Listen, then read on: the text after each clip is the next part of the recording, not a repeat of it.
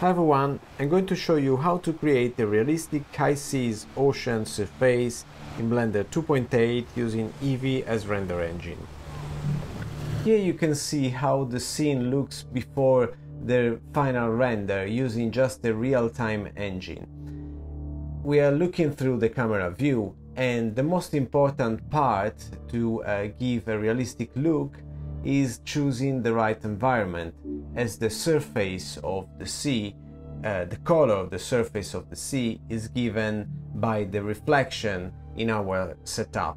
So all you can see is the sky and the sea color, which is the reflection of the sky. So choosing the right HDRI, it's paramount.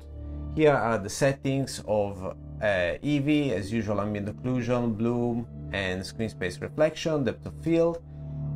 This is the HDRI that I'm using, that you can see.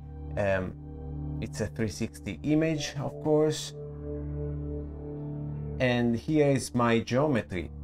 There's really not much. It's a plane, 4 vertices and 1 face, really. So 2 triangles and nothing more than that. It's very simple, very light on the system. Here are the setting of the camera. It's 20mm wide angle lens, and of course I have the focus distance at around 80 meter roughly. You have to fine adjust by trial and errors, really. Here is the f-stop value I used, and don't forget to enable depth of field in the EEVEE settings. And here is the simple shading network I use for this material. It's a principal shader with basically no roughness at all. It's completely reflective. You can increase it depending on the effect you want, but I like to be on a very bright day completely reflective. There's a bump map, so a bump node, and the bump is given by this noise texture. You can see the value. You can copy to experiment, and I also applied a mapping node.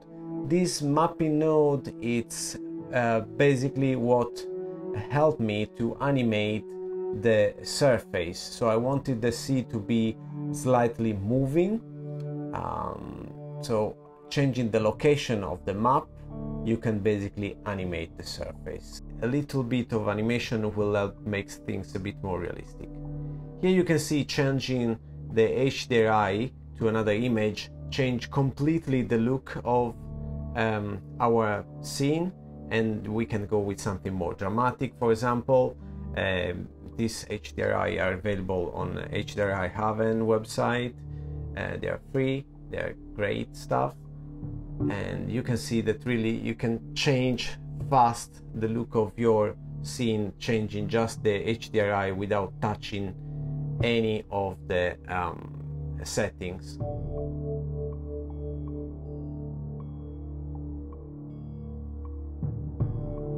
There's no transparency in this setup. For something more like a shallow water, you want to work with probably cycles instead of EEVEE.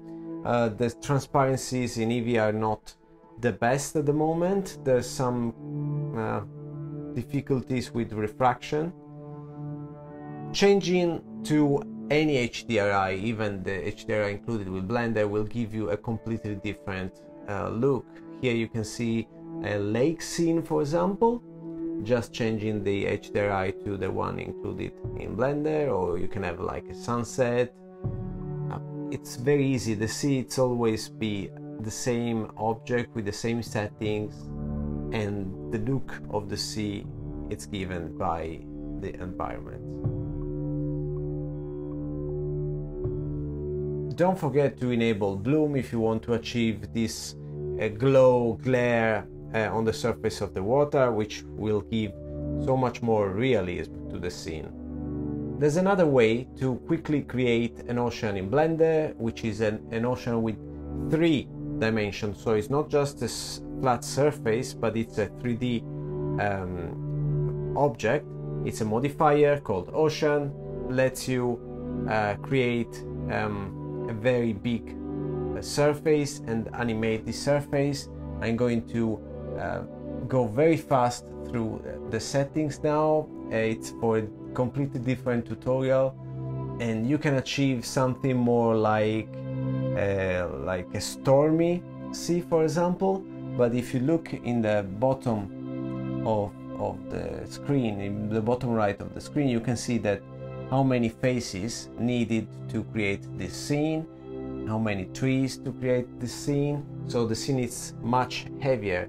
The good part is that you can animate the 3D object, animate in the time. That means that you have waves that go up and down as the real waves. With the previous technique, it was meant mainly to animate flat surfaces, very calm scene. This is more for stormy or wavy kind of scene. Again, same rule for the material. I'm going to apply something completely reflective, and I'm going to choose a good HDRI to show you the final look of this kind of sea. It's very good if you have a close-up, for example, and you want that extra touch of realism. Let's try now with the different HDRI, and you can see how different the scene looks like. Is it probably not always the best choice? I still believe that the variety of having a flat surface with a noise texture is much closer to the reality, mainly because the geometry in 3D is repeated in our object, and when you look at the sea from a distance, you see the repetition, while a finer noise texture will give you a much more realistic kind of effect. But again, with Bloom you can have very good close-up images, and changing the HDR will give you a completely different environment. Yes, I said that so many times, but I'm pretty sure that some of you will ask, yeah, but how did you change the light? Just change the HDRI and everything will change completely. There's no color in the sea. With this technique, there's no color. It's just a plain reflective surface working with the environment reflections. I hope you guys enjoyed this tutorial.